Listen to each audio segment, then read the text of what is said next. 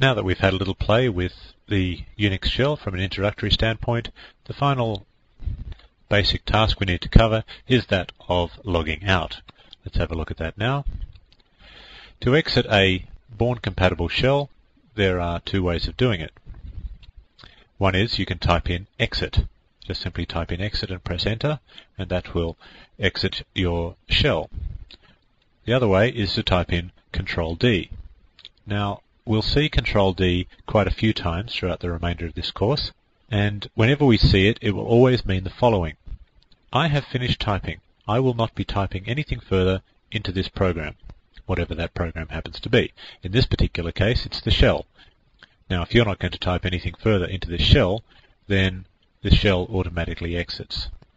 What happens next, after you either press Control-D or type in exit, depends on how you started the shell.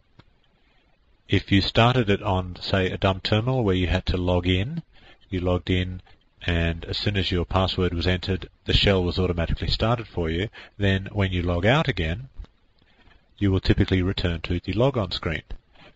However, if you're using a GUI, a graphical user interface, then all that will simply happen is that the window that the shell is running in will close, and you'll still remain in the GUI ready to start another shell if you want to, or to start several shells.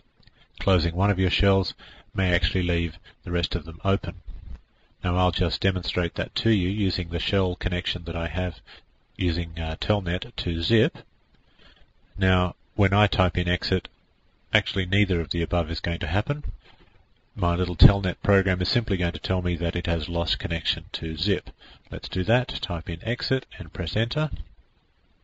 And you'll notice that up here it says not connected, and I've been logged out, which is quite fair enough. That is typical over a internet Telnet connection, but if this was a standard dumb terminal screen, what I would see now would be another login screen. So I'll just go and log in again. Now I'm back in, and just to prove about the Control-D thing, without typing exit, you'll have to take my word for it. On the screen at the moment I am typing Control-D, and I get log out not connected. Again, not connected up here. Okay, well that's about it for logging out, which means that that's about it for this particular chapter.